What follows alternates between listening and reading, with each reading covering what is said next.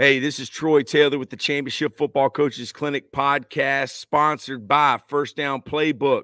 Got the code down there at the bottom. Save 25%. Rack Coach. Tip of the spear, Scott Peters, assistant offensive line coach from Cleveland Browns company. The Top Hopper, they're taking over, Coach. Top Hopper is taking over from Vertex. All right, and then we got Sports Workbook.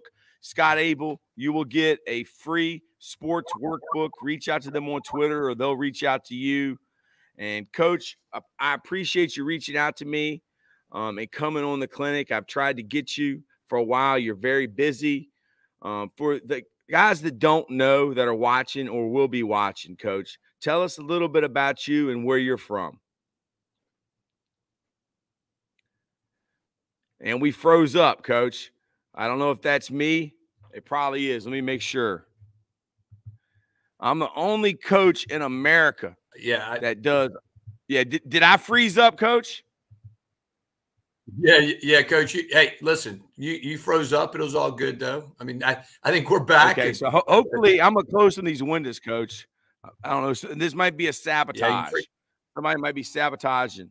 I can do post-production. I was bragging about that. This is the only unedited live podcast in America. But, Coach, hopefully you won't freeze up. Tell us a little bit about yourself, Coach, and where you're from.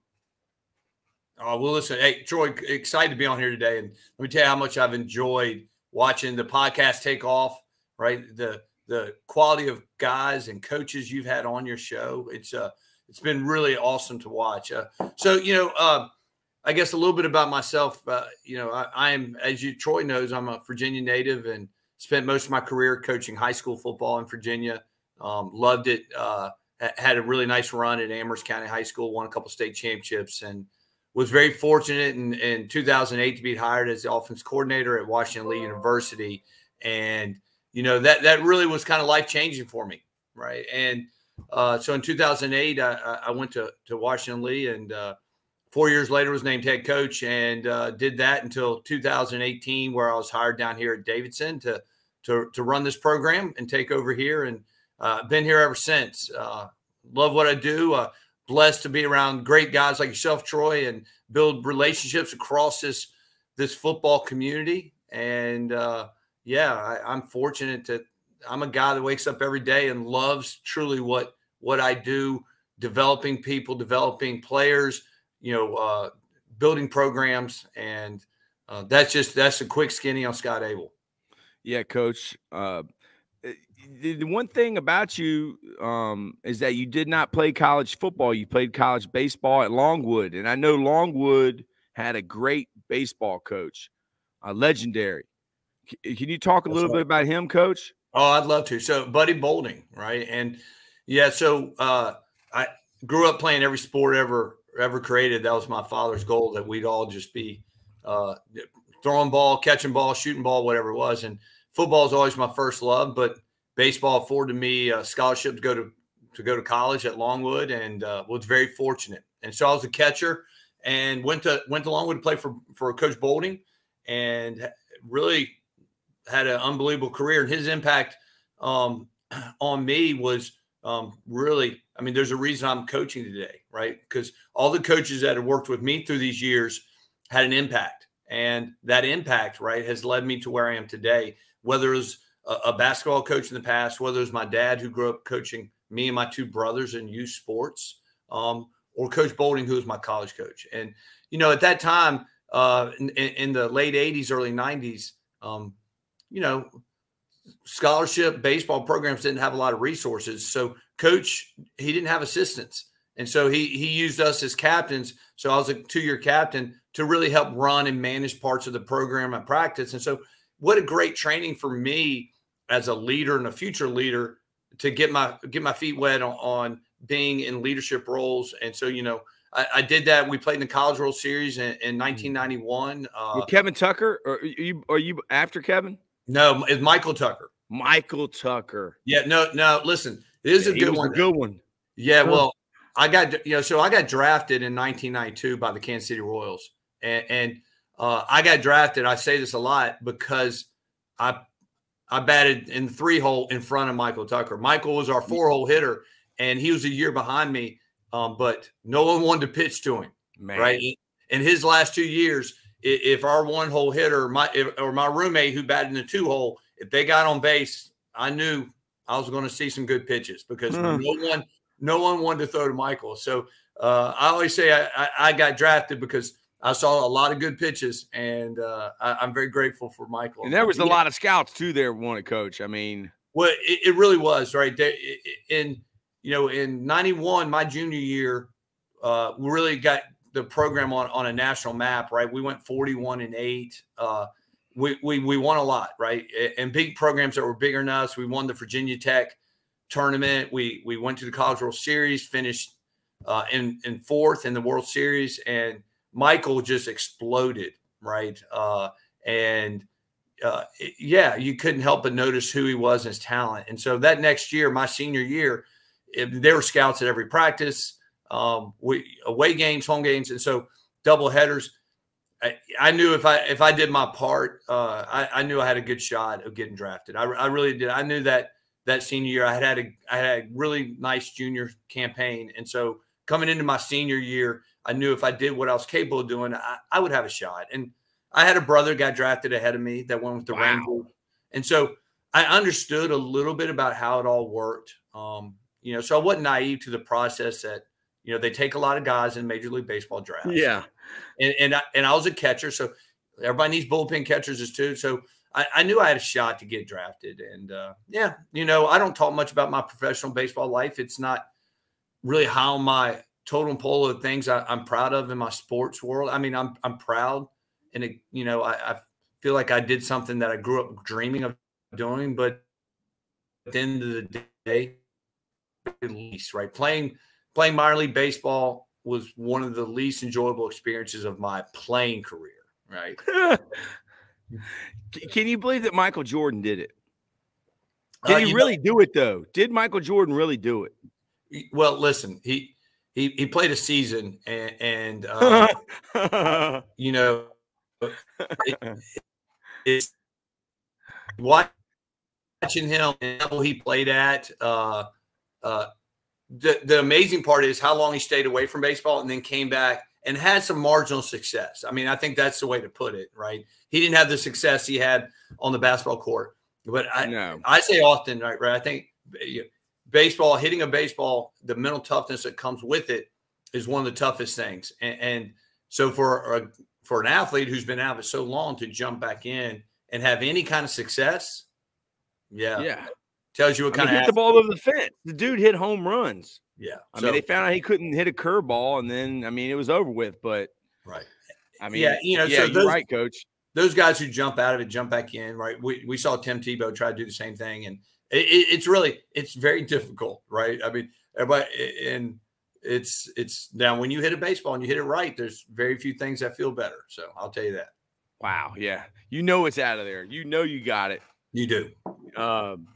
But Coach, the first time, I know I've told you this many times, but it hasn't been documented on YouTube forever. But the first time I ever remember you, Coach, is when you had your Central Virginia Coaches Clinic. And I may have got that name wrong. Like I got Michael Tucker's name wrong. Called him the Thomas Dale coach, Kevin Tucker. He went to Hampton City, which is in Farmville. In Charlottesville, you had the hotel and you had a clinic.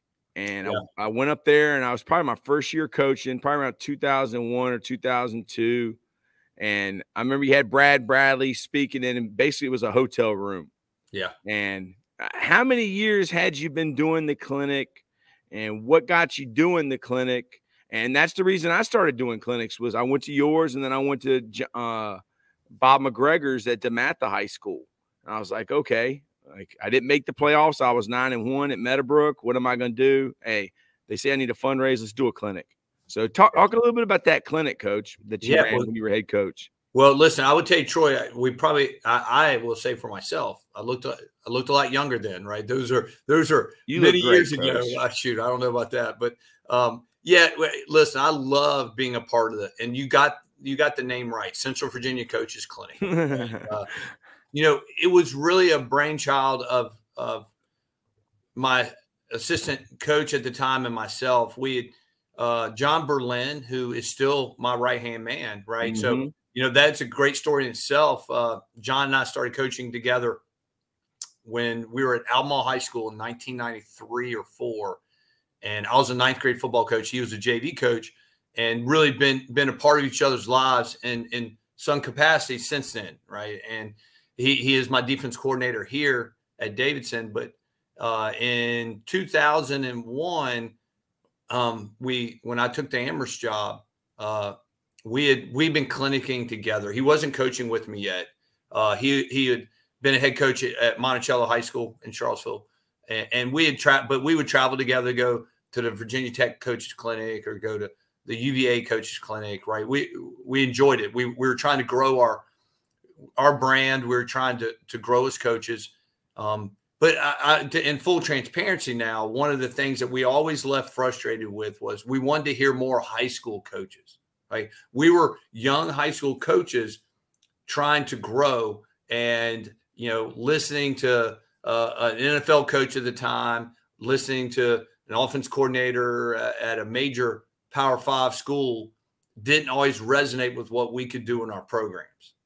And so, we decided that we would try to get this clinic up and started and invite high school coaches, right? And it took off, right? And as yours did, nothing like your story. I mean, I'm just telling you, listen, I mean, come on. The clinics that coaches run, if you haven't been a part of them, you should, because they're special. But it was really what we wanted to be. It was an opportunity to fellowship with other high school coaches, get to learn from each other, and that's what it was. And we did it, I think, 7 years. When I left Amherst and went to Washington Lee, my timing. And because of my new job, forced me to kind of step away from the clinic.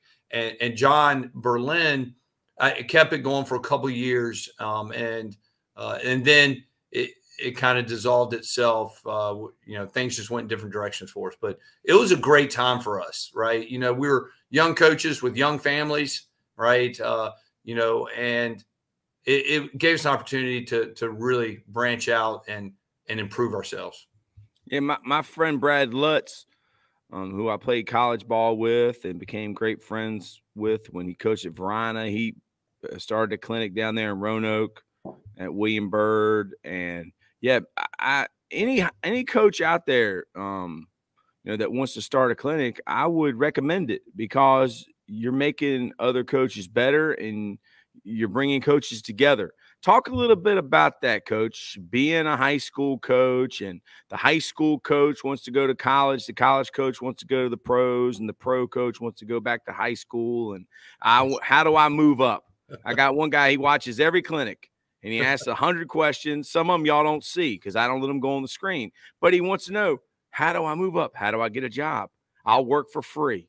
Talk about that, Coach. Yeah. That's a lot. But well, I don't know if I have any earth-shattering advice. I would tell you, got to find the right situation, what fits you, what fits your life at the time. I mean, for me, that was never really my thought process. When I started coaching high school football, I was immediately reconnected with my love and passion for football, which I loved. Right, I grew up a quarterback, loved it, just wasn't good enough to play at a scholarship level like I was for baseball. So loved it, reconnected. I knew that's what I wanted to do. And I really thought I was going to be a high school football coach forever.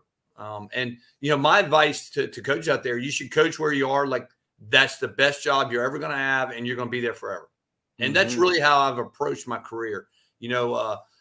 When I was at Amherst, I thought I had the best job in America, right? And yeah, you did.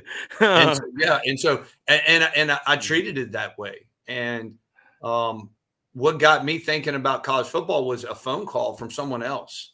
Not, it wasn't. I didn't go seeking out Washington Lee. My brother at the time. So I got a pretty good lineage of family athletes in my family, right? I spoke about one brother who played professional baseball along with myself.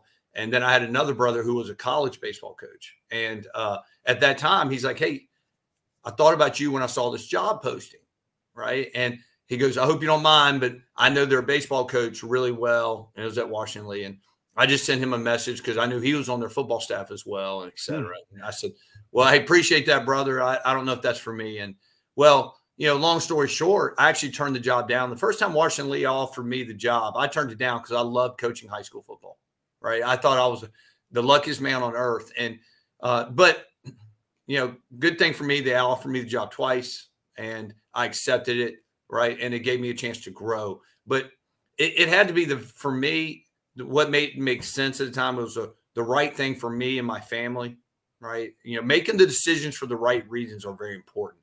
Not just chasing the biggest job or the next job. And that's always my advice to young coaches, right? Love what you're doing, where you're doing it, like it's the best job that you could ever have. And everything else will kind of take care of itself. Now, what I would tell you, you know, build relationships, right, across all levels. Treat each level like they're the most important thing going, right? High school football is awesome. We're all here because of high school football. Right. Everybody from the pro coaches to the college coaches. No doubt. Where will we be without Friday nights? Right. And so, you know, build those relationships along the way. And if an opportunity arises that makes sense for you and your family, then you should consider it. But if it doesn't make sense, you should not just move ranks to move ranks. I think people fail that way. I think people get swallowed up by the industry if you're moving just to move. And I think that's happened. I mean, we can all probably point to different examples probably across the country where people have moved just to move because it looked like a better job. It looked like a bigger opportunity. And then next thing you know, right, they're not succeeding, right? And it's a struggle. Well, you probably did it for the wrong reason. So, you know, if the opportunities afford you for the right reasons, I'm all about it. How do you get there? Well, you got to be patient. You know, you got to, and then success along the way, right? A lot of people want it to happen immediately, and they want to move up without all the hard work and the years behind it, right? I didn't get here by accident, right? I wanted every school I was at, and opportunities somewhat found me. Yeah, I didn't apply for this job. All right, I'm an FCS Division I coach now, and you know, 15 years ago, I was coaching high school football, and I didn't apply for this job, right? So, you know, you got to surround yourself with good people, right? And attach yourself to people that will help you grow. And then, you know, coach like you're going to be there forever. And, you know, don't worry about all that. That kind of finds itself. That's my thought. Now, I think other people in the industry would tell you, hey, go meet as many people as you can, work for many coaches you can, and then eventually one of them will bring you along. I think you build relationships. I think you put your foundation in hard work, doing it the right way, and I think over time, good things will happen. Amen to that, Coach. And I mean, just thinking about, I mean, you starting that clinic 20 years ago, basically, I mean, it's almost led to this podcast today, because I mean, I wouldn't have this podcast if I wouldn't have started that clinic. And I mean, the people that I've been able to meet and talk to, it's been amazing. And hopefully we've helped some coaches along the way. You know, for the recruits and the parents of the high school players out there, you know, and the high school coaches, you know, being a college coach and coaching high school ball, you know, sometimes players and parents, they're worried. You know, where's my son going to go? Is he going to get a scholarship? What camp do we need to go to? Coach, just what's on your heart about that? Well, you know, my experiences go a little deeper than that, Troy. I raised a Division I football player, right? So not only have I been at so many different levels doing this and been a part of the recruiting process from the high school level, helping my guys get recruited to the small college level, now to a mid-college level, right? But I did it as a parent. All right. So I think I have a very unique perspective on this. And you know, what I would tell you is that first and foremost, right there, it's the level of communication out there through social media, through all the resources for high school athletes now is unparalleled in our time, right? So if the high school player can play, they're a scholarship player, they're going to be found. I really believe that. I think, I think now it may not be the program that you and your family, you and your family really imagined, right? I But love Alabama. I mean, Nick Saban don't love me, even though I am in the OOUs. One of us is. I like it. You're in the OOU. I like it. There's a million OOTs and there's very few OOUs, and the OOTs is one of them's, and the OOUs is one of us. And Al Gross said that I'm one of the OOUs. I'm one of us. So, Coach, watch. I know you love Al Groh. If you coach football, how can you not love Al Groh? I mean, he oozes football, Coach. He does. And listen, I imagine his stories are, I mean, who he's worked with, right? The level of coaches that he has been around and he surrounded himself with, it's unbelievable, right? But I would tell high school kids and parents, right? Like, have a plan, right? Have a plan. And it's not just up to your high school coach, right? It's up to the family to kind of develop a plan. So we did that for both my children, right? And I was honest, what level do we think they can play? And where, what are the academic level that we think are schools that interest you or are going to be a good fit for my two kids? We put a dot on a map and say, how far away from home are you willing to go? Right. Yep. And then all of a sudden that you've narrowed that pull down, and that's where we visit. That's where we went to camps. That's where we did our thing. And, we had a plan, right? And we were a part of it. We worked with the high school coach. And I let Porter, my son, who played at the University of Richmond, had a great experience at both his high school and college experience. And his high school coach did a great job. And I let him really run in Porter's recruiting like he ran out of everyone else's recruiting. And as a parent, I worked with Porter from behind the scenes. What are the things that are important to you? Right. And I think that helps kids really narrow it down but you got to be honest. I want everybody to hear me loud and clear. Right. Right. You should, you got to really, you want your kids to chase their dreams. But there's a lot of dreams to be had at a lot of levels of football. And, it's a lot better to play football than to watch football is what I tell everybody. And so, get to camps, but don't camp yourself out, right? As a former high school coach, right, you camping 18 days during the summer is probably not going to put you in the best situation to be ready for your senior year. And enjoy it. Enjoy the process. Don't get so worried and emotional about every moment that doesn't happen for you, or the ones that do, and you're living and dying every one. Enjoy it. To me, going through that with both my kids is some of the best times, right? Taking recruiting visits when I could, getting on the phone with coaches in schools. I enjoyed it immensely. And I think it's because I didn't put pressure on my son.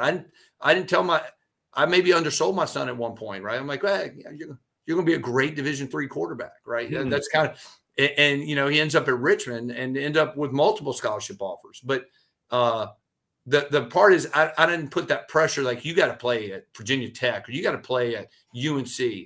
That was never put on either one of my kids. And I think that is important for everyone to hear. I think we as parents, right, get so caught up in the process and the lights. And now that there's NIL money, right? There's a lot of things, moving parts now in college football that you just got to be careful, right? Don't put so much pressure on the situation. Let it happen, and it will happen. Yes. So control what you can control. Grades. Have the best grades. Work out. Be a good kid. I mean, talk about that, Coach. I mean, it's almost obvious, but it's like people overlook this. They're worried about the Twitter and can I wear a jersey? Can I take a picture? Can I go to a visit? Yeah. I mean, go to school. Let's be honest, right?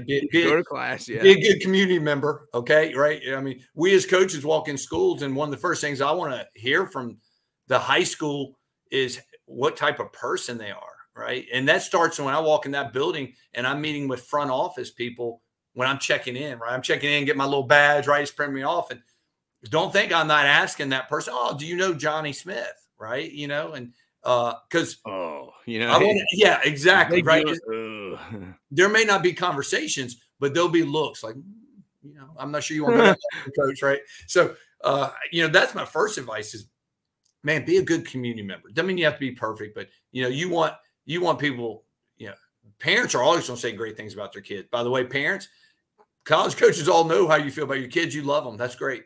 All right. But, hearing what other people say about your children when we walk into schools or they're at camps it's impactful. And then certainly the grades part. And for us here at Davidson, right, if you don't have a 3.5, 3.6 or higher, and you haven't taken AP courses, I can't recruit you. Right. I mean, think about that for a minute. Right now, we're very unique. We're about the most unique Division I experience in the country, but I can't recruit you. If you have 2 C's on your report card, I can't recruit you. Now, say that again. If you have 2 C's on your report card through your high school life, I can't recruit you. If you have 2 C's, he cannot recruit you. Cannot. Nope. But there's guys that want to take honors classes and make C's and D's. But you can't make a C.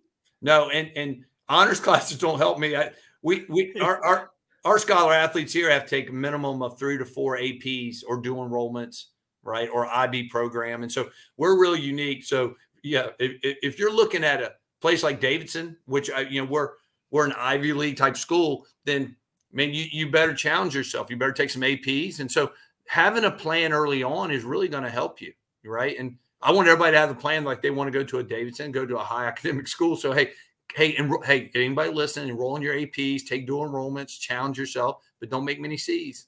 So, that becomes really tough. And then certainly I want to tell everybody, like, just don't get caught up that that's the only thing you have to do. Play other sports. Yeah. Get out there. Right. Watching football players that play basketball too is awesome. Play baseball. Right. Grow up. Do what you love to do, right? But at the same time, right, don't walk away from one because you're so worried about I won't get a scholarship in the other, right? Scholarships are hard to come by. There's a lot of levels of football, and there's a path forward for everybody, right? I mean, there's so many college football programs at so many different levels, right? So be patient through it, but certainly you got to do all the other stuff, right? So my recruiting talk for our kids. And Troy, this will bring it all together would be, and I truly believe this, football's small, everything else is bigger. And I think recruiting's the same way, right? The football part is small, that unless you're the 1%, right? The 1% of the college football player that's so gifted, everybody wants them, right? I mean, but they are few and far between. So they're unicorns. Yeah, they are. They're like Bigfoot. I mean, good. So do everything. Them. Yeah, do all those other things, because the other 98%, right? 161, 162, one runs a 4.6, one runs, right? The differences aren't a ton. And so now the coach is going to check out all the other stuff, right? Where is he as a person? Where's the academic piece? Okay. Is this someone I want representing our program? So football small, everything else is bigger. And if you check those other boxes, you're going to be successful when you land wherever program you land, but choose it for the right reasons, right? I remember, when my son had to make a choice about a couple of different programs, and one of the questions I asked him before he decided on Richmond with another program was like, hey, is that where you want to be in school? If you got hurt and you couldn't play football, is that where you want to be? And he's like, I don't think so. I'm like, well, then we can rule them out, right? Go to a place you want to go to school. Right. Yeah, you're getting opportunities at the Division I level and scholarships. But at the end of the day, choose a fit that fits you. If football doesn't work out, meaning you get injured, that happens all the time. Coach leaves. Coach leaves. Right. Yeah. My son played for 4 offense coordinators in 5 years. Right. And 4 different position coaches. That happens. Right. He had multiple injuries. Right. So but he loved his Richmond experience. And I think a lot of that had to do with choosing the right place for the right reasons. Yeah. So whenever you come and speak at the clinic, when we did it in person, you always had the room full, Coach. Everybody wants to hear you talk. And that offense. I don't know about that. Not They my do, wife. Coach. My wife doesn't want to hear me talk. I know, Coach. I totally understand. But these high school coaches in Virginia, they want to know, can I get Scott Abell to talk? So, I mean, I don't know if you can even talk that much because there's probably going to be somebody watching this from one of your opponents. But that offense that you run, where did it come from? And, Coach, this is my buddy right here, Steve Saunier. Do you know him? He's a offensive line coach at West Florida, a D2 school. This guy coaches in paradise. Man. Well, great advice. You're doing a great job at Davidson, Steve. Steve is the best. Oh, well, listen, I appreciate Steve. And listen, you got my main man, Tyler Phelps, down there, right? So they just brought a young coach on staff. I think either in a GA or quality control. I can't, but was my first quarterback here at Davidson. Wow. Tyler Phelps. Unbelievable. He's going to crush it in our business, right? Troy, you're going to want to have Tyler Phelps on here in a couple of years. That's how good he is. So Steve, I appreciate you give me a shout out and coming on here. My offense, I will tell you this. It's just that I think the one thing I want everybody to know is the willingness to grow and evolve through the years, right? But holding true to the things that you believe are important for you and your program to be successful. So for us, there's no secret, we want to run the football. Okay. But that's looked different through the years. Meaning I was an under center. You were a wing T guy, right? At Amherst? Well, no, not. I was never an option. But what I really was at the beginning is I was old Nebraska, right? I was running some power, mixing in a little bit of option. And then as I grew at Amherst, I started spreading the field, but still under center, right? Running more sets, looked a little more like Air Force at the time, right? Run once again some option schemes, but never really, people hear my name and they see our stats and think we're not Flexbone, nowhere near it. And now, been over a decade that I've done everything out of the gun, right? So in 2010, I moved my offense to the gun and grew it there with the same foundation. I want to run the rock, but now I want to be a little more diverse. I want to throw the ball better. I want to get more guys involved, and that's what we've done. We've led the country in rushing, I think 9 of the last 12 years at wherever we've been. So that follows us, and I'm proud of that. But I think the advice I have for everybody is that happens because we had a plan, we were willing to evolve, and it's just gotten better over the years. And now instead of under center option, we're an inside zone read team is what we are, right? We employ a little triple with that, right? And we're gonna run the rock with our inside zone read system, and then we're going to build some really nice play action game off that and some quick passing game. And that's been a great formula for us here. And we continue to evolve. I think last year we threw it 16, 18 times a game, right? So for those guys who remember me at the high school level, didn't do that, but I can now, right? I have different pieces, and I've been willing to grow because I've attended clinics like yourself, Troy, the clinic that you put on for all these years, and watching your podcast and understanding what could I possibly fit into my system that makes sense for my system, right? But it is very unique. We're committed to running the football. We're committed to having option principles in our system, and that's the key, right? The option principles, developing that with your quarterbacks, developing that with your system. And then what do you build around it? That may evolve from year to year, so it's, I love what I do. And I don't think there's many people who do it like we do it. And that's not saying we do it. Our offense is better than everybody's. We're just not, we've had a lot of people try to copycat us. Right. And hey, I want to run some option, but you got to be committed to it. And our commitment is more to, hey, we're going to establish a great running game. And then we're going to hit you with some great play action passing and some explosive plays. We're an explosive offense. We've averaged 30 plus points a game for 10 years. Now think about that, right? For 10 years plus. And so that's a pretty good number. And so we're not trying to control the clock. We're trying to be explosive. We're trying to, and it's an exciting offense to run. And I tell my quarterbacks all the time, They don't get bored. They're making decisions. When we run the football, they're making a decision, and the whole new world of RPO, we got very little of that in there. There's a concept or two, but, we hold true to who we are and what we know we can do to be successful. Yeah, I want to ask you a little bit about that because, I mean, whenever you watch TV, or, I mean, you probably don't watch much college or NFL on TV because you don't have time, but maybe after your season, like everything's an RPO.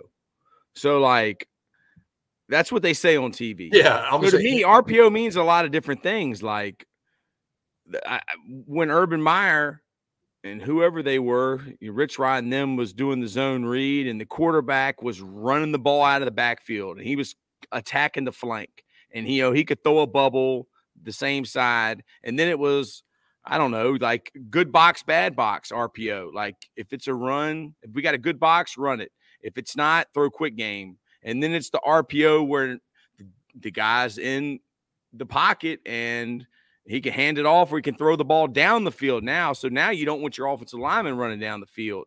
But like the option colt, I mean, there are colts in this profession. I mean, they pitched the ball back. But I talked to the offensive coordinator at Washington Lee, and he gave me one of the best coaching points about the speed option, that the way they coach it, the quarterback goes flat, and that the pitch guy, they want almost to be even. So if the ball goes forward, they blow it dead. It's genius to me. So talk a little bit about that. All the different RPOs and options. Like which one are you, or are you all of them? Well, I'm not. I'm definitely not all of them at all. And I would tell you that. I mean, option football in some form or way is going to live forever, right? And people will reinvent it, right? And why? So Troy, why is it so important to football? Well, it allows an offense not to block everybody, right? What are the toughest things to do in football, right? Block and tackle, right? There's still the fundamental. We can all create all these fun ideas and schemes, and we can try to, madden our playbooks up to death. But at the end of the day, you're blocking and tackling is still where you win and lose. And so when you're running different option schemes, or you're making decisions on numbers, that's what I call it, right? It's a numbers game, right? Mm-hmm. Can I outnumber the defense when I'm calling my offense, whether it's with a run scheme that's option scheme or a pass scheme that's option scheme? It's all the same. Where are my numbers? And the whole RPO tag. I mean, you could tag that 20 years ago when coaches were sending 2 plays in, a run play and a pass play, and hey, by the box, as you said, hey, you check to the one you want to run, check with me. Well, you could call that RPO if you want. That's a run pass option, right? So, I think the guys that the RPO really took off when teams wanted to run a triple without the pitch phase. They wanted to have the throw phase behind it, whether it's behind the second level of the defense or it's a bubble. And for us, we do a little bit of that, but most of ours are still, when we run a triple in our offense, which we can do quite a few ways, a little bit with an RPO scheme, but some traditional, meaning with our inside zone, we'll have a pitch player. And Coach Jones, who played for me at Washington Lee, right, says exactly right? Our pitch guys should be even or slightly in front of our quarterback. And so I bet we get 4 to 5 incomplete passes that way a year, right? That pitch is just a little too far in front of my slot. Well, we did this for years because, man, I've coached at 2 really high selective universities, right? Davidson and Washington Lee are really academically. I've never had a kid that could get into Washington Lee, I don't think. Right. So yeah, I hear you. 2 different levels of football, but academically incredibly similar. And so you're not always blessed with the fastest, the biggest. So to give yourself an advantage when you're in that flank, catching that pitch, well, you better be getting downhill. We can't pitch it backwards, right? Yeah. And that's going to the gun also gave us that ability to do that, right? The under center option teams have a really hard time getting their pitch phase to that. They can't, right? So you constantly see the under center option people pitching that thing backwards at 45 degrees. Well, if our guys pitch it at 45 degrees backwards, I am not happy at all. So, for us, we're going to combine a little bit of what people would consider the new option world. I mean, we're in the gun, right? Nothing's old traditional option for us. But what we've done is we've taken some of that triple from under center, evolved it to the gun with our inside zone, and how we see that, right? So when I saw the game from an under center running old Nebraska style, for those of you, I'm really dating myself, right? I know did you see what Matt Rule did? Yeah, I did. I loved it. With the thing with Frank Solich. I mean, he only won like 80% of his games as the head coach in Nebraska and got fired. Yeah, exactly. I hope I don't lose my Mushroom Society card over that. But I mean, and then he went to Ohio and did the same thing. Did the same thing. Yeah. Yeah. So, it's what I tell everybody, right? Everybody's so enamored with the passing world, and we throw it well. I mean, we were number 3 in the country in pass efficiency last year, right? We threw it 17 to 18 times a game, but if we're throwing it 25 times a game, something's gone wrong. That's what I tell everybody, right? It's hard for us. Not every program can do that. Now, if I were coaching at the most elite program where I could get whoever I wanted in, right? And well, that may change. That may help me evolve to something else. But I'm not. I'm in a world that, right? I mean, that's why all the service academies run it. Yeah. So right, and it works, and you got to practice all year for that junk. And they're trying to evolve. They're actually trying to look a little more like us. Watching some spring highlights, there's a lot of gun stuff going in, I know, in both the academies, and we'll see how they evolve with that. But yeah, so it gives us an opportunity to be successful, right? You talk about Davidson football, who had won a total of 7 games in 5 years before we arrived, and here we are. After 5 years, we've won 2 championships, been to the FCS playoffs 3 of the last 4 years. And there's a lot of reasons. And most, but it's not X's. I mean, it's not X's and O's ain't the number one thing. Because I had a coach ask me, Troy, should I go to this clinic and pay $1,000 to learn from this guy? And I said, dude, you're only going to learn one phase of the game. Yeah. Offense. Yeah. I said, but what about the guy's defense? What about the guy's off season? What about the guy's booster program? What about the guy's feeder program? Like, it's a lot. It just doesn't take one phase to win. I'm talking about Billy Mills. Like, if you're going to coach against Billy Mills, dude, you better bring it all. Yeah. Not just an offense or a defense. Like, you better have those kids in 6th grade working out, or you're not going to be able to compete. Yeah, you're exactly right. And I mean, what our offense has done for us here, and early on, it gave us a little boost of confidence, right? Now we're playing really good defense. Our guys believe, right? And I think that's the biggest part. X and O's don't win football games, right? But belief does. And my belief in what we do offensively spreads through our program. Amen. Right? I believe we're going to move the football. I believe we're going to score points, and we're going to be successful. And that from day one spread through our program. Then all of a sudden you see your defense playing with a little more swagger, right? You got a little more confidence in every phase of your game. Like, oh, this works. And that's what it's done for us. I think you can have the same belief in the air raid. I think you can do have the same. For me, I've had this belief. Now I am 53. I've been calling my own offense since I was 25 at Alta Vista High School, right? I was at Alta Vista High School. I was 25 years old, or 26. And who did you have to coach against when you was there? It was Gretna. It was Prutney, the coach.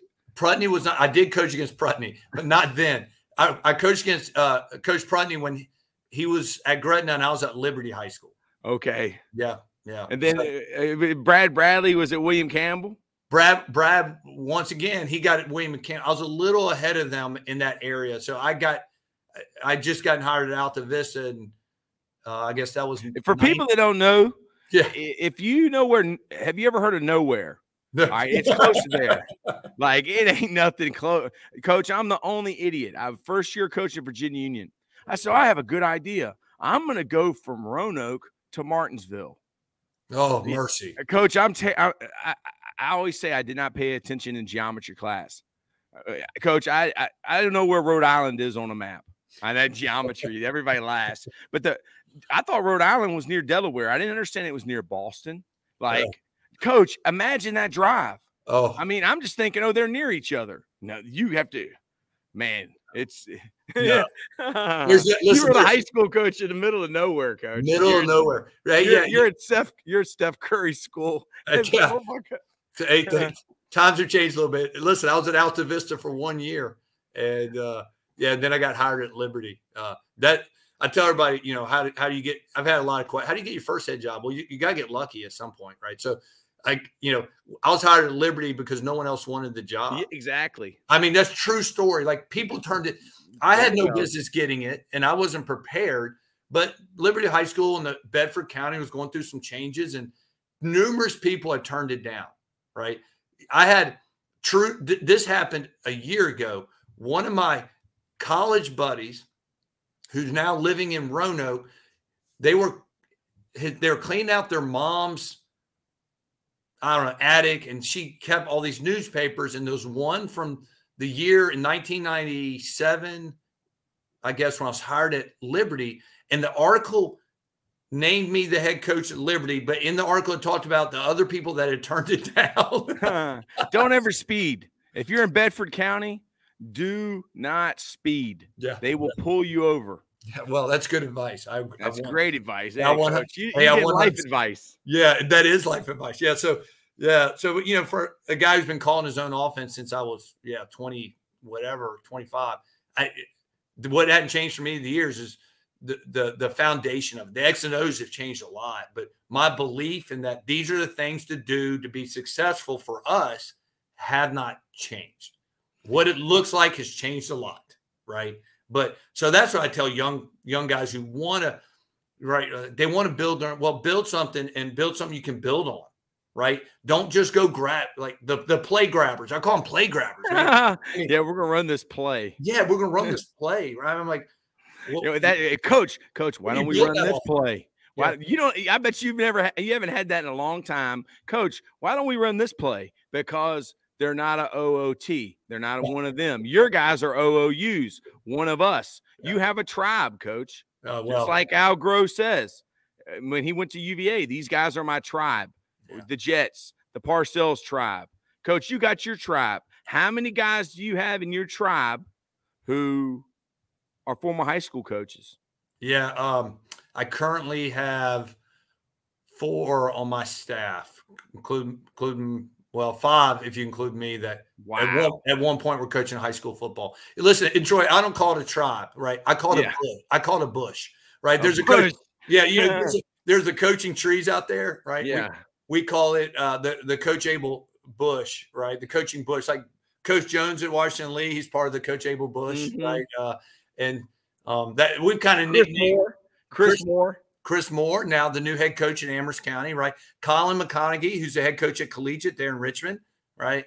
They're I didn't know that. Yeah, they're part of the Coach Abell bush. Colin and Chris both played for me at Amherst. And Chris Chris remembers my ex-wife's name and my son's name. I mean, how impressive of a guy is he, man? Listen, wow. If we're now going to change subject, how happy am I for Amherst County, right? Like, you talking about a place right, where I have so much special. Love. It is so special for me, Troy. Y'all got the Michigan helmets. Yeah, I hope they didn't change them. Oh, they've changed them years ago, but it's okay, right? I mean, I'm good with that. But the love I have for them, it's awesome. And seeing them bring Chris back. Right. And Chris and I talked a lot before all that happened, right? As that job opened, about what it meant to be the Amherst County coach. That's a tough decision, right? Going from, he was at VMI and taking that job. So really happy for him and his family, proud of him. And as I am all my guys, like, Colin was just named the head coach at Collegiate about 6 months ago, maybe. And been there for a while as a right-hand man. And he played at the University of Richmond, and I've actually tried to hire Colin a couple of times in my career. Great young coach, right? And so, the Coach Abell Bush show. I think it's strong. I love it. It's not big, right? It's a comfortable little bush. And it has grown over the years, I guess. And what I hope is guys are getting in. They're getting into football, getting into coaching, or staying in it because they had such a great experience with us, either as players or as coaches. That's what I hope, right? I hope guys, when they leave our program, they leave us. And I say us because, man, it's not just you. No, I'm one part of this, right? Yeah, it ain't you. It ain't just, hey, here's Coach Abell. No, there's a lot of yous. There's a lot of us. There's a lot that goes into a program, whether it's your program, whether it's my program, whether it's at the high school level, the college level. The similarities are, it takes a village, and it really does. And so what I hope, when people leave us, they've had such a good experience, they can't turn it off, right? That's what, I'm here today because of my senior year of high school football. I loved football growing up, had a great experience with it for the majority of my life. And then my senior year was just one of those years that you dream about, right? I had a great year as a player. Our team had a great year. My best friends were a part of it, and it was a family. And I'm doing this today because of that experience, right? With those coaches, my own family who followed me and went to every Friday night, right? And my teammates. And so that's what I'm trying to, when we show up with our players here, even at Davidson, I want that same thing. I want them to have that feeling, that experience, and I want them to feel like, oh, how am I going to let this go? And then now our guys get offered 6-figure jobs coming out of Davidson, right? Yeah. They're going to work for Wells Fargo and Bank of America. They're going to the best medical schools, but we do have a couple coaches that come out, right? And so that's what we hope.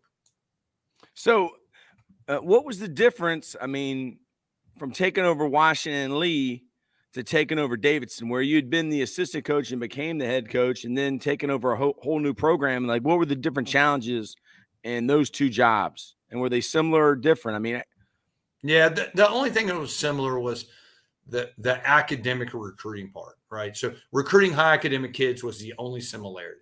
Okay. The similarity was more to my first head job at Liberty. I know that sounds crazy, but it's an overhaul. It's a total overhaul. Just right. Complete. Yeah. There's a lot of things going wrong. Right. And trying to find a path forward was the most important way, with confidence. And so I leaned on my experience more at Liberty High School when I was 27, when I got here, than I did my Washington Lee days. Right. Because, developing a program, building something is building something, whether you're doing it at the high school level, you're doing it at the college level, the pro level, you're building. And so I lean more on that. Now take to Washington, that and probably a little more comfortable, right? The families, the players, the roster, right? You're embedded in what you're doing offensively, ton of belief behind that. So when I got here, complete overhaul offensively, right? Coach was on here earlier and I was talking about Tyler Phelps. Well, Tyler was finishing his freshman year and was the starting quarterback at Davidson when I arrived, recruited to run a completely different system than mine, right? So when I arrived here, offensively, everything was foreign. Now, the blessing was they were failing, right? The year before we got here, they were averaging 17 points a game. We averaged 44 my first year. So that helps, right, to have that kind of success early on. But the similarities between the two are they're not a lot of them. And I think the thing that we found here, when you take over a program, for those that are out there listening, when you arrive somewhere that for some reason it's been failing, right? There may be not one specific reason. There's probably a lot. Oh yeah, there's a lot. I think the first thing is study the history, right? Why, right? We really looked at that. We tried to peel back the layers in every phase of this. Like, why was Davidson football not succeeding? And then how could we change that part of it? Secondly, how could we build trust and confidence, right? Confidence is a huge thing in sports, right? It really is. So how do you build that in your athletes? How do you build that in your coaching staff? And so when we arrived here, those are the things we focused on. Like, everybody wants to focus on, how do I change my roster, right? Especially in this transfer portal. I mean, Deion Sanders. Well, and he's in a place he can probably change his roster. That's great. That's not how we do business here. It's not. And for most of us, we're not living in that world. So for the advice I have is, when you arrive and you're changing a program, or maybe you're in a program now that needs to be changed, right? That happens, right? And that's okay. You need to hit a reboot, a restart. First thing, hey, look at the history, peel back the layers. Why are you not succeeding? And be honest with yourself. And then, how do I move forward building trust and confidence with the new plan. And that's really what we did when we arrived here and stuck to it. And here we are. Yeah. It's now we're on the other side of this. We're successful. We've won more games in 5 years than the program had won in the previous 20 combined. So how do you stay here? That's our next challenge. How do you stay at being one of the best programs in your league? How do you stay a perennial FCS playoff team? And that's our next challenge. So, yeah. So, I mean, it's like that book, Good to Great. I mean, Yep. It's I mean, but you won 2 championships, but you made the national playoffs. I mean, you were playing against Richmond, the team that, you know, your son played for. Yeah. I mean, yeah, I guess it is. It's harder to take it to that next level, but you've done that because you did it at Amherst and you did it at Washington Lee. So, like, how do you do it, Coach? I mean, can you give some advice? I mean, well, one, don't ever get too comfortable. That's right. You know, I love what I do. I can't wake up. I wake up every morning. Can't wait to get. Yeah, I mean, we're here at 7 a.m. That's right. Right, but when I say don't get comfortable, that doesn't mean you walk around stressed and have a ton of anxiety and like that. Means always look how you're going to improve your program, right? And always be willing to be honest with yourself, your organization about some of the small failures or why you're not succeeding, and then how do you change that, right? And I think if you're constantly doing that, you're going to find more answers than anything else, right? You know, let's take this year. We finished 8-4 this year. Most would have considered that a marvelous year for Davidson football, right? There's only a handful of 8-win seasons in the history of the program.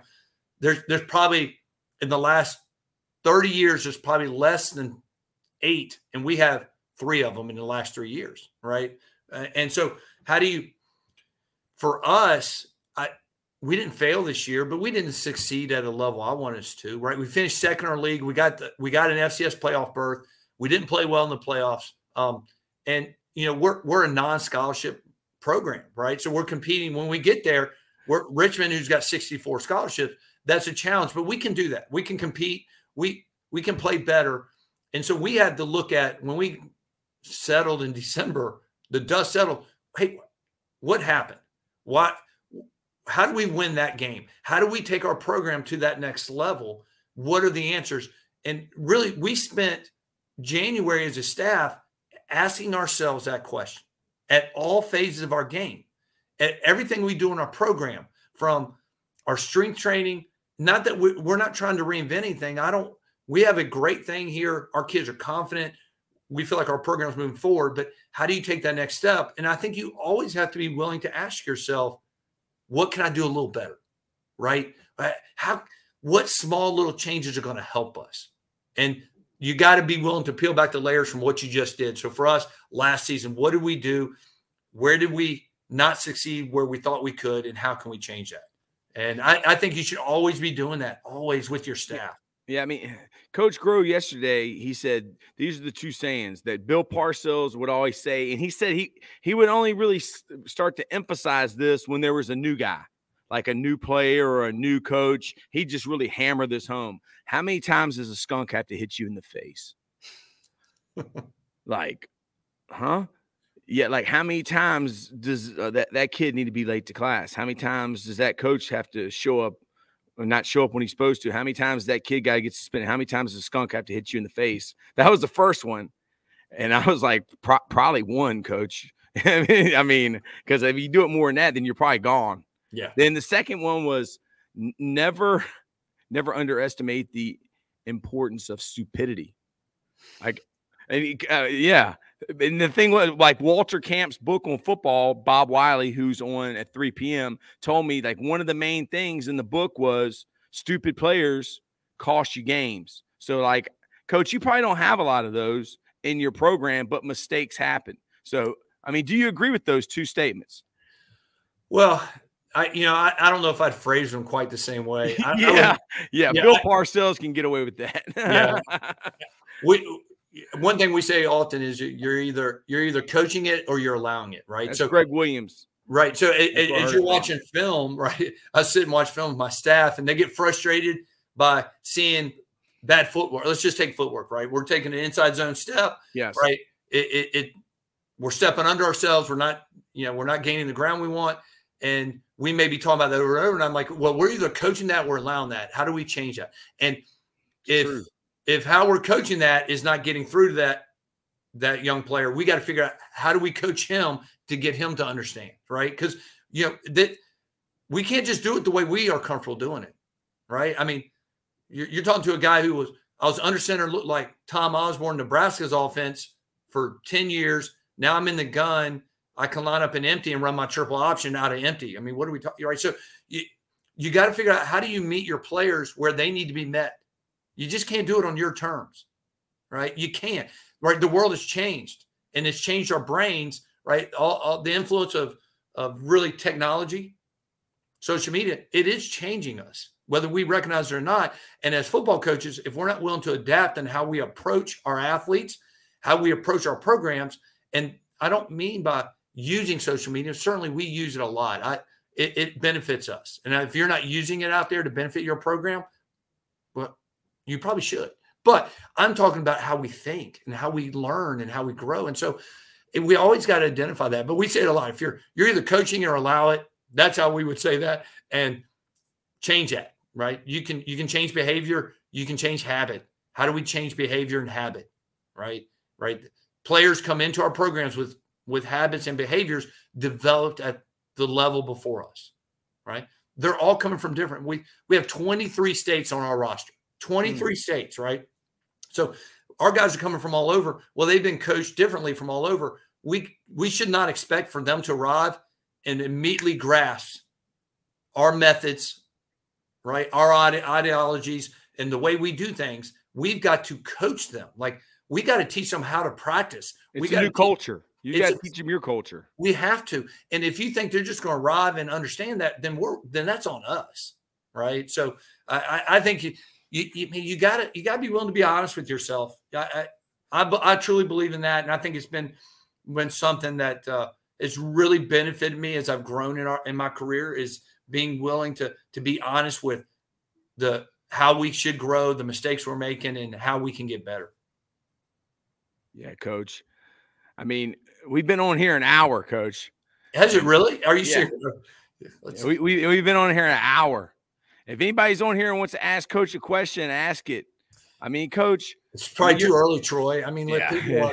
Why are Troy and Scott Abell? Why are they up at 7 o'clock doing this podcast? Because we love football. Yeah, and I mean, basically at 8:30. I mean, I got Jared Van Acker. He's got a clinic. It's going to be at Highland Springs High School, May 5th and 6th. And then Bob Wiley at 3. Coach, Alex Marable. Do you even know who he is? He's the offensive line coach in Miami. Yeah. Well, he's 5'3", Coach. Listen, I've been watching your podcast and some of he's coming on Monday. I mean, he's an animal, Coach. I love it.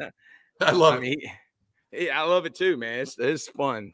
So, Coach, what else is there anything else that you would like to tell the coaches out there from Virginia that are high school coaches, or in North Carolina too, Coach? Because I know you're in North Carolina. I am. Right. Well, I think, high school coaches all around. I think our business has gotten tougher, right? I mean, just because what's expected of us, right? But I think the biggest thing I want everyone to know is that, right, I think one of the things that's helped me is it's never been the most important thing in my life. I think I'm pretty good at what I do, and I've had a nice career, and it's not over, I hope. But right, my family, my faith, those are things that have always been at the forefront of what I do, and I can't wait. You said earlier, and I'm about to interrupt you, talk about, well, Coach, you don't have time to watch any football. I'm like, I do, Troy. I do, right? And for coaches that tell you, oh, we don't have time, we're too busy. Well, I'm not sure they're doing it right? With technology now, I mean, are you really that busy? And Troy, you're too young. You don't remember the days of splicing, right? No, I don't. VHS is as far back as I go. Yeah, so I did that early in my career, right? That was time consuming, right? To break down film then was time consuming. Well, now, and plus, man, we got Huddle. You don't even have to do it. What are we talking about, right? So if $1,000, you can't pay a person $1,000 to break down every film. Man, like, do what you love to do. I do this. I love to do it. But I look forward to having dinner with my wife at night. I look forward to spending time with my family. And that's my advice. Like, and you'll be a better coach if you're grounded outside of your profession and you have other things that you love too. That's going to make you a better coach. Your players are going to see that. That doesn't mean, well, I'm talking about great marriages, or you just have to have something you're grounded to outside of this profession, because it will eat you up, and you shouldn't let it eat you up. And spit you out. Man, will it ever? Yeah. And there's a lot of that going on. And so I tell people, like, so I'm in my office now, and I'm going to leave here, and I'm messaged my wife a few minutes ago. I haven't heard back. She's probably still sleeping. I think she's going to meet me downtown Davidson. We're going to walk to the farmer's market, right? I'm going to have a coffee and breakfast with her. And that's great. Yeah. That's awesome. The good Lord willing, right? I probably will sit on my back deck with a cold beverage at some point tonight, right? So, it's find things outside of your office, outside of your world, because we could watch, like, I love watching film. We could do it all day, but doesn't necessarily make you better. Yeah. Right? I mean, like Brad Bradley loves dogs, Coach. Tom Hall loves dogs. And we were talking before we came on here. Talk a little bit about dogs, Coach. Yeah. Well, I also love dogs. So we have, I was telling Coach, for those listening out there, Coach and I were talking about our dog stories before we got on, and I'm a small dog guy, right? I am too. So our theory and my family is big dogs make big messes, right? And so big dogs make big messes. I was talking while you said that, Coach. That's great. Yeah. So we're small dog people. And, last year, my wife and I both lost, I lost my dog. She lost hers really suddenly. And it really shakes you if you treat your pets like your family, which we do. And it shook us. And so my wife had put our name on a register to rescue a small dog, preferably a Chihuahua, right? That's my wife's love. And it actually came with a puppy. That wasn't the plan, right? So in December, we got a call from a rescue company that had a 4-year-old Chihuahua that had been abandoned with her pups, and just abandoned. And so when we arrived to meet her, she had 1 pup left. And of course, now my wife just couldn't say no. So now we have 2. I call it his and hers. My wife has attached herself to the older one that's calm and mellow, and the younger pup, which is not full Chihuahua, we're not quite sure. Not going to be real big though. We're thinking max out. Great Dane, Coach. Great Dane and Chihuahua. Listen, has that ever happened? I can't imagine how. But Scrappy Doo might have been half. Yeah, and half Chihuahua. But yeah, Stella's my dog's name, and she is 7 months, and she never crashes. That's her claim to fame, right? Puppies crash, right? They play hard and they crash. Well, my puppy never crashes, right? Never. I've never seen anything like this, but she is awesome. She seems to adore us. She seems to really found a great home with us. We're excited about that. And, I look forward to I'm a lake guy. I like to be on the lake here. For those you don't know much about Davidson, we live right here on this gorgeous Lake Norman, right? So I plan on Stella being a boating dog before this summer's over, right? Got her little life jacket. She's going to love it out in front of the boat. Look forward to it. She gets up in my truck and comes to work with me occasionally. So I'm a dog guy. I think if you're looking for something to kind of, make your soul feel a little better, right? It's one of God's blessings to us that He gave us dogs to be companions. Amen. Man's best friend. Yes, sir. No doubt. Coach, thank you. Oh, Troy, thanks for having me on. You're the best. No, well, right back at you. I look up to you, Coach. Virginia High School League. Hey, who's your principal at Albemarle? Was it Dr. Hahn? No. So Billy Hahn was Billy was Dr. Hahn. Come on, you can't listen. I hope Billy Hahn listens to this, right? And the fact that I'm gonna tell you something after you talk about him. Hey, listen. The fact that Troy Taylor called you Dr. Hahn, that truly means Coach Hahn is no longer alive, right? So I tell him that all the time, right? So Billy Hahn was really, I would tell you, he's one of my mentors in coaching. Wow. Right? What a great guy he is. Right. In 94, Billy hired me at my high school where I played football. So he hired me to be an offensive assistant. I worked for Billy for 2 years. And really, Billy was the one who got me started on this option thinking of football, right? You know, wow, it really is, right? So I grew up a passing quarterback.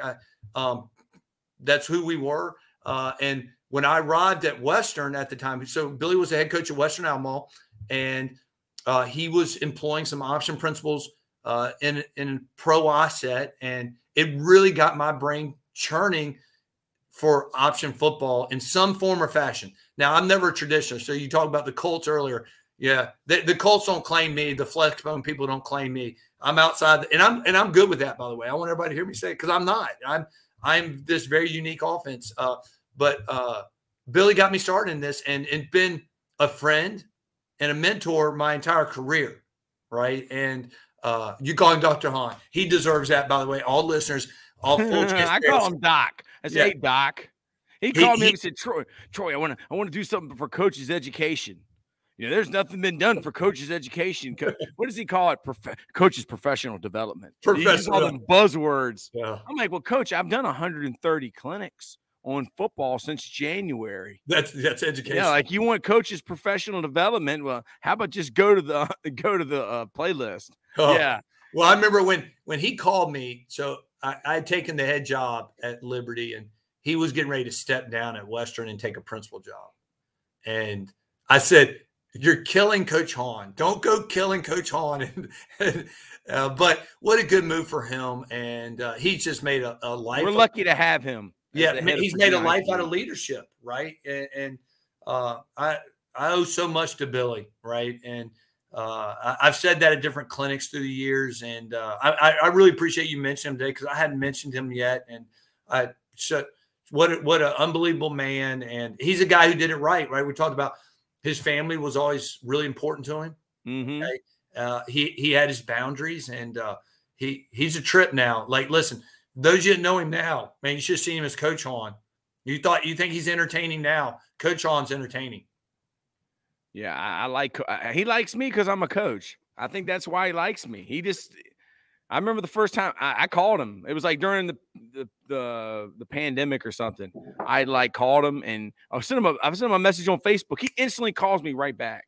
I'm like, this guy's the head of Virginia High School League. He calls me right back. Okay.